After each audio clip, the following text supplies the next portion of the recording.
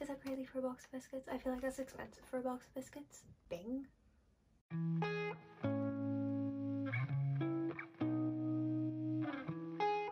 Hi everyone, welcome back to my channel. So today I thought I would do a monthly roundup for June.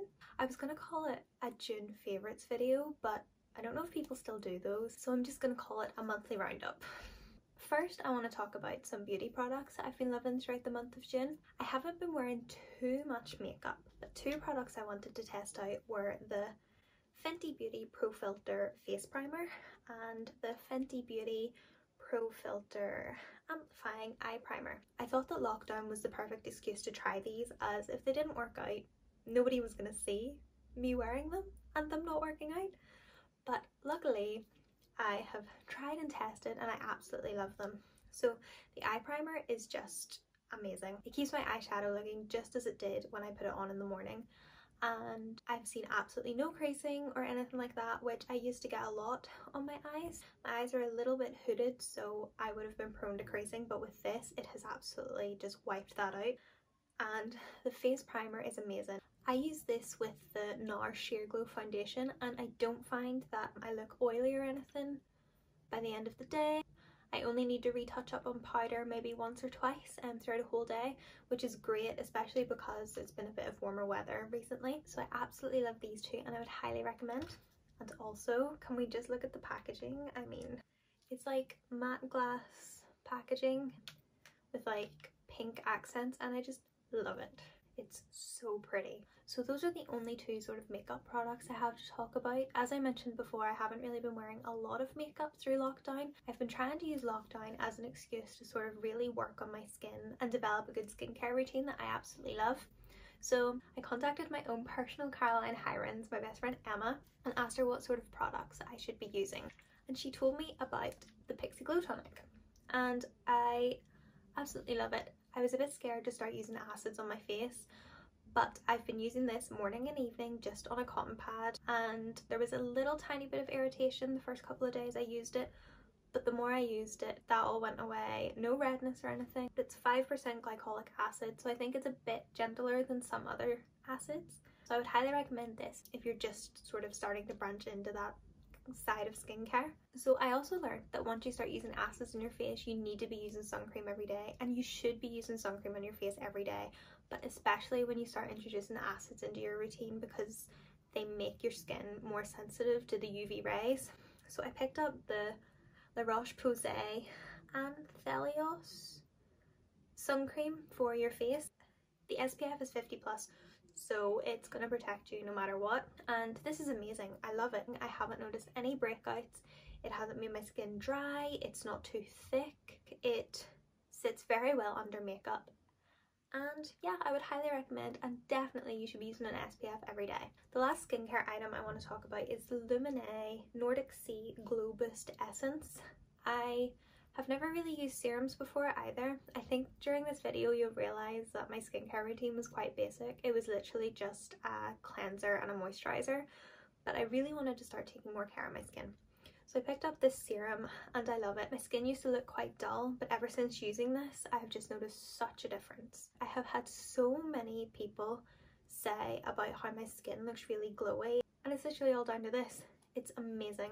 So the last sort of beauty item I want to talk about is a fragrance I've been loving. Jo Malone Peony and Blush Suede Cologne. This smells amazing. I originally picked up this in a smaller size when I was going to Amsterdam, and I tried it in the airport and I absolutely loved it. And I had a House of Fraser voucher, so I just thought I'm going to treat myself to the bigger version because I absolutely love it, and I was gutted that it was running out. And I've just sort of been using it as my go-to everyday perfume because why not? I feel like if I've spent money on it, I'm gonna use it and enjoy actually having it. I want to go into a few entertainment favourites. A couple of music favourites have been Rain on Me by Lady Gaga and Ariana Grande. I just think it's fantastic. It is such a tune. Also Past Life by Trevor Daniel and Selena Gomez. It's just so like chill and oh, it's amazing. You need to listen to it. I've also been loving Haim's new album. I really like the single, I think it was a single called Don't Wanna. I really liked it, and their album just came out, so I've been making my way through that. A couple of things I've been enjoying watching this month have been Hollywood and Selling Sunset on Netflix. Hollywood's just kind of like, it's just kind of glitzy, glammy, but also goes into some of the societal problems, and I think it's really good. I also watched Selling Sunset. Me and my boyfriend binged this in about a week. Oh my god, it's insane. It's just all about the luxury LA lifestyle. You get to see some of the really luxury LA properties and they're just insane. Like, I can't believe people actually live in these places. So I would definitely check that out. It is such good reality TV. It's one of those like guilty pleasure shows that you're like, it's not really a guilty pleasure. I'm not guilty. I don't feel guilty about absolutely loving this. And lastly, I just want to go into some extremely miscellaneous favourites.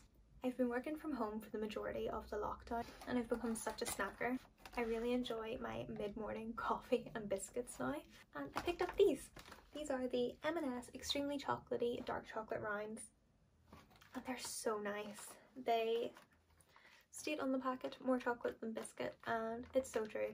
They're so tasty. I could literally eat this whole box in one sitting. I definitely try not to. I take one out of the box, set it down and run the box back downstairs just so that I don't eat the entire thing in one sitting. But highly recommend these, and I think they're only like £1.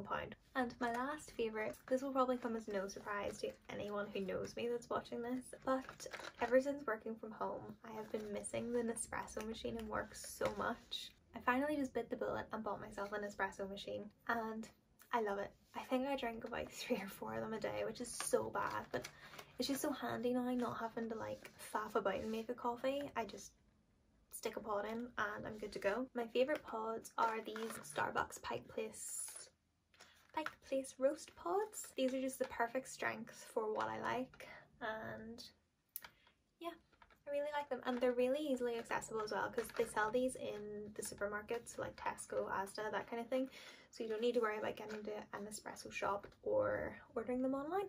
So that is everything that I've been loving throughout the month of June. Please let me know in the comments what you have been loving. Everything that I find will be linked down below, and yeah, thanks for watching and hopefully see you in my next video.